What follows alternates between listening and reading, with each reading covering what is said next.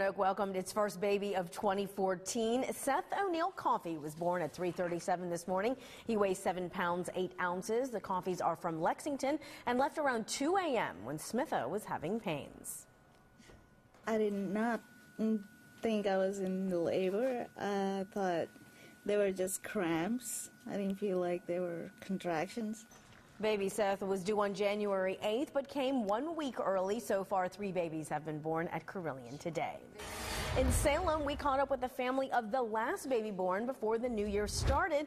But that's not the only unique thing about this little guy. Meet Sterling Folden. He was born 6 pounds 13 ounces and smiling, according to his dad. Sterling is now one of 13 kids in the family, and while having the last baby of 2013 is a great moment, his father is used to this kind of a thing.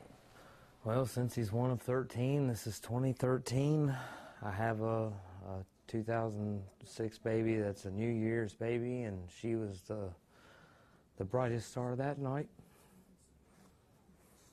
And now he is.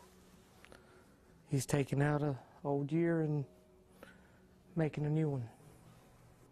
The odd timing doesn't stop there with this family. The Foldens also have a Mother's Day baby and a leap year baby. Well, it's time.